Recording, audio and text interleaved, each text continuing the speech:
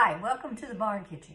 Today we're making bagels. It's a 2-day process. First you've got to make your sponge and let it set. Then you make your dough and then you let it ferment overnight and finish and boil and bake them the next day.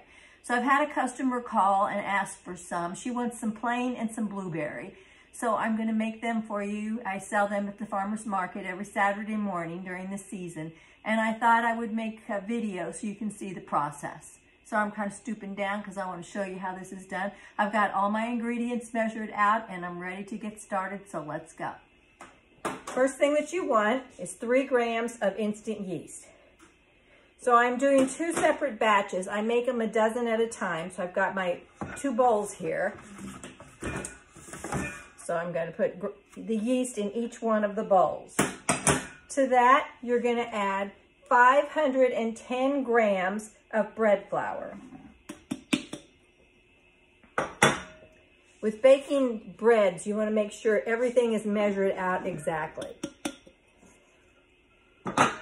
So then I'm just going to stir that around and get the yeast incorporated with the flour. You do that in this one. And then I'm going to add 567 grams of room temperature water to each one. And this makes my sponge.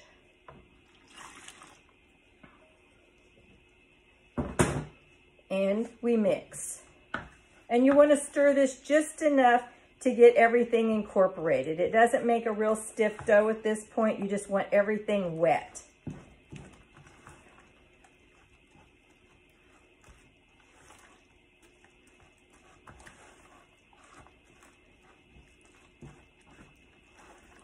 Okay, that one looks good. Wipe this down.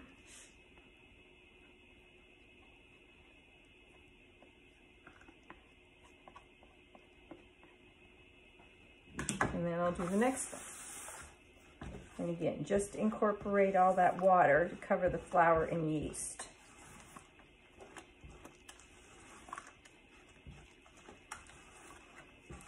These are a little bit of work, but they are really, really worth it. And what I like to do is I make them up and freeze them, and then you can just pull them out as you want them. My husband and I generally split one for breakfast.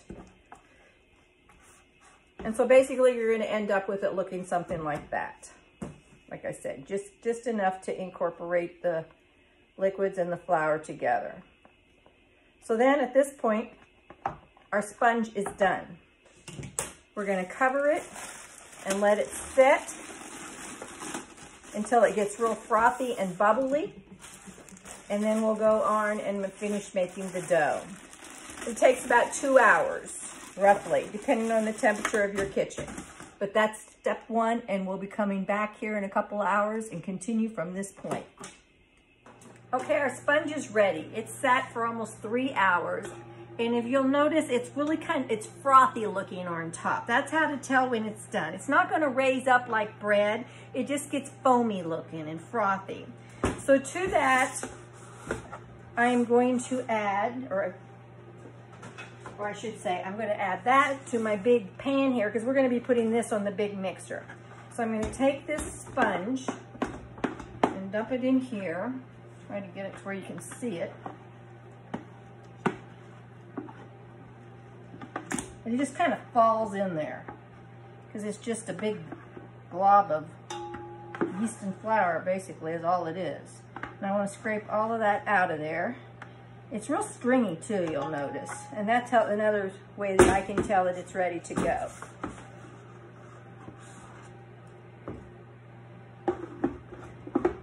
This is just for one batch, which makes a dozen bagels. And then when I get this done, I do the exact same thing with the other pan that I just made. And the reason I do that is this one's gonna be a plain bagel and the other one's gonna be blueberry. It just works out easier for me to keep them in completely separate batches. Okay. So to this then, we've got to add, to finish our dough, we're gonna add 2 more grams of dried yeast. Then we're gonna add 20 grams of salt. And keep that away from the yeast as much as possible. Then we're going to add another 482 grams of bread flour. And I just dump it all in there together. In addition to that, I want some honey. And I haven't weighed that out yet. I'm going to use some Webster Farms honey here, and I want 14 grams. So clear that out, and I just pour it out of the jar. It seems to work easier for me. Sometimes I get a little bit more than 14, but it's never been a problem. 14 grams of honey. There we go. So just a little bit. And now this is ready to go onto the mixer, and I'm going to mix it for 10 minutes until the gluten has time to develop.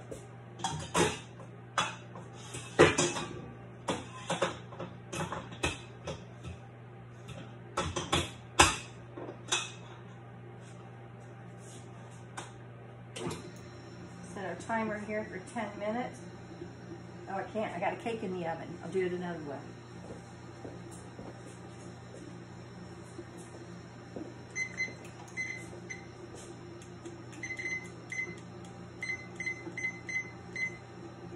Forgot I had cake in the oven.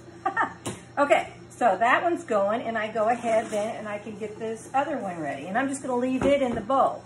So again, I've got 2 more grams of yeast, 20 grams of salt, 482 grams of bread flour, and then I'm going to add 14 grams of honey. Tear that out.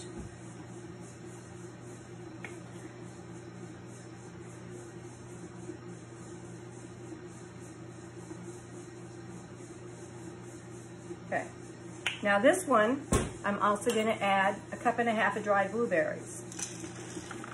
And then it's just going to sit here until that gets done, and then we'll mix it up. So we will be back, and we will start rolling them out. Okay, our dough is done. It's ready to go. One way you can tell it is do your window pane test. It should hold its own weight and stretch without tearing. It's doing beautiful. So now what you're going to do is we're going to cut it into the individual bagel sizes. And I like to do about 130 grams, give or take. So I just partition them off, or start cutting them off, getting as close as I can to 130 grams. That makes a nice sized bagel. And sometimes I get a little anal about it, but can't help it. And you're going to end up with 12 of them. Much. You think I've done this long enough I could eyeball it, but I still cut them out.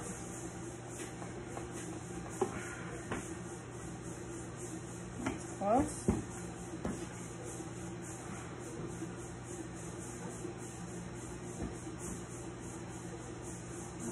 Just a hair more there. Okay.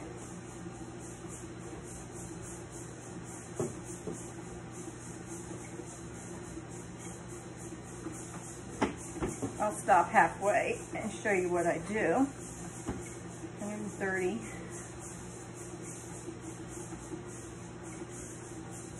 Okay, so that's half of them right there. Then you're going to roll them into balls.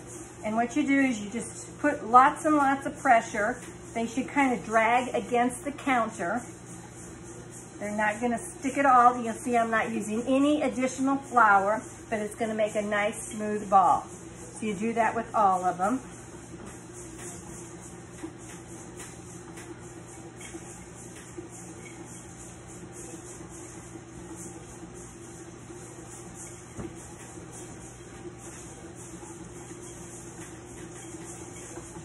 This is really nice dough. This feels really good.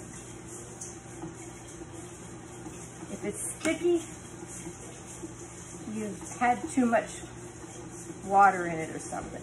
So then you cover it with a wet towel. I just take a tea towel and wet it with some cold water.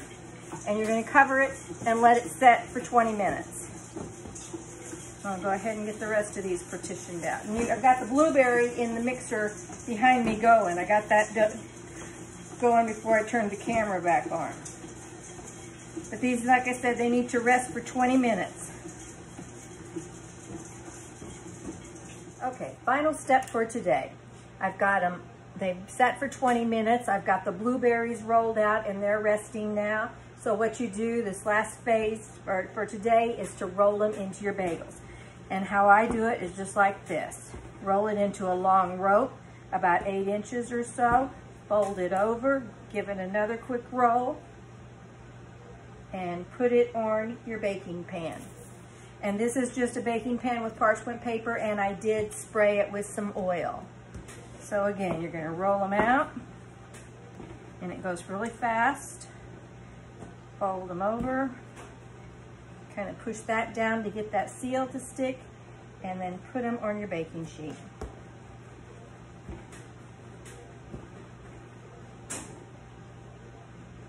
Some people push their thumbs through the ball and just kind of pull a hole. I prefer to do it like this.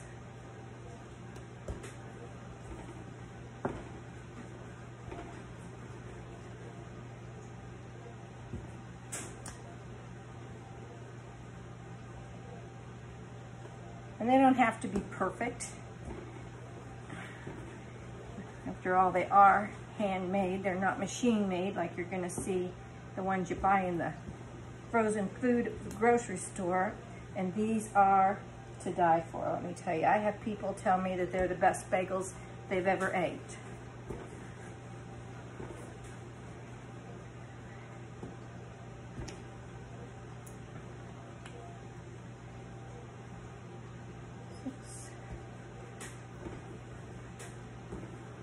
I'm not going to get all 12 on here. In fact, I think I'll spread them out a little bit, because they are going to raise some. So then I'm going to cover them so they don't dry out, and they go into the refrigerator for 24 hours.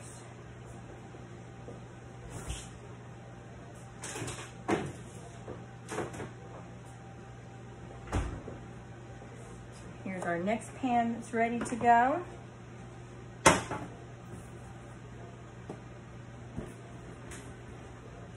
And just do the same thing. I'm going to put 6 here. And again, don't add any additional flour to this dough. Don't add any flour to your rolling surface. Here are all the blueberry ones done, ready to go to the refrigerator. Good. And into the fridge till we bake them in the morning. So until tomorrow. That's all we got for today. Okay, it's the next morning. We're back in the barn kitchen getting ready to boil and bake the bagels. I've pulled them out of the fridge and let them sit here for a bit to proof up. They've proofed up nice and full. And I have my water on the pan boiling. And to this water, I have added 2 tablespoons of baking soda. And I'm also checking the temperature of it. I bought me this handy little gun, and it is ready to go. So what you do is we're going to take the bagels off of the sheet and be very careful. You don't want to deflate them, and just drop them in the water, and they should float. Now, if they do not float, they are not ready, and you need to put them back in the fridge and let them proof longer. So I try to get 6 in there at a time, depending on how big they are. And this is going to work just right. And now we're going to set our timer for 30 seconds. 30 seconds, flip them over, and then we're going to do another 30 seconds. I've got a pan ready here with my parchment paper on it. I have sprayed it with some vegetable oil.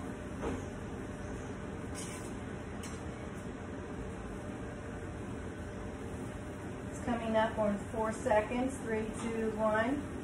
You're going to hear a beep, and so now you just simply flip them over.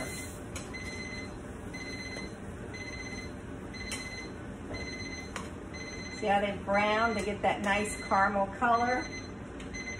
Stop that, and we're going to do it again for another 30 seconds.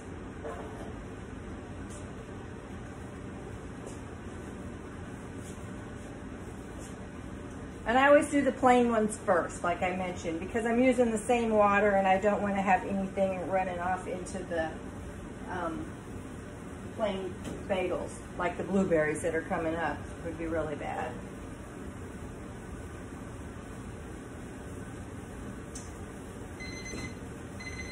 And these are done, at least for this step. So take them out, put them in your pan. See how nice and plump they are. And leave some space between them because they are going to expand some more in the oven. I have my oven set and heating up to 425, and I'm using a convection oven. So you would adjust that if you're just using a regular conventional oven. All right, and we're going to put the other 6 in there. And I'm going to go ahead and boil these and get onto the blueberry, and we will come back.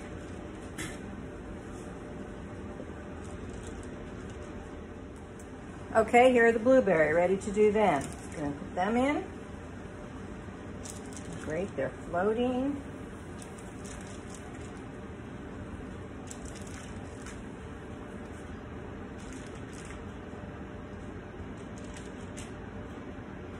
And again, 6, and set the timer.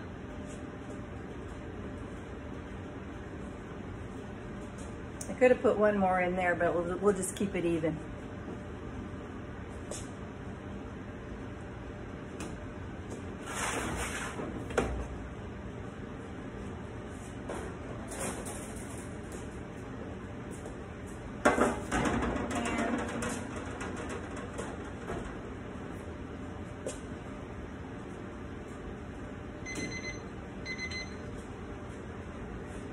Okay, I'm going to flip them.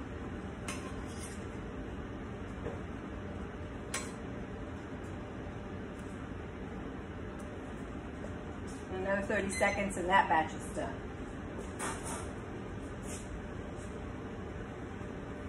Okay, we're going to put both of them now in the oven at the same time. And what I do is I cook them for 6 minutes, then take them out, rotate the pan, and cook them for an additional 6 minutes.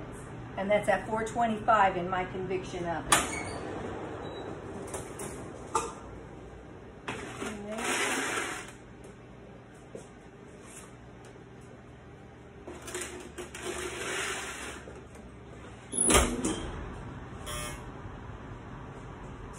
And we wait.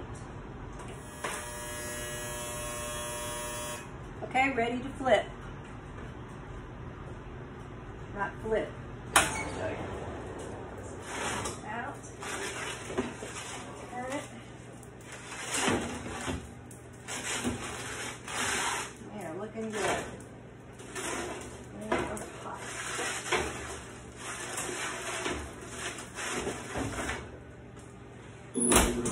And another 6 minutes.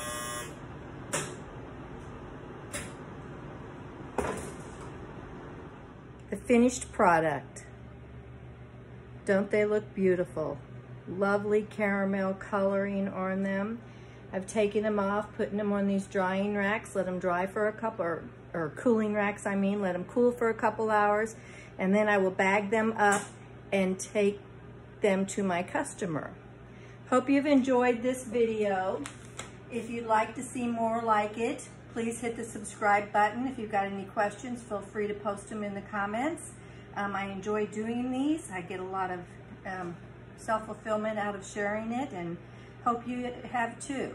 So have a great day, and God bless.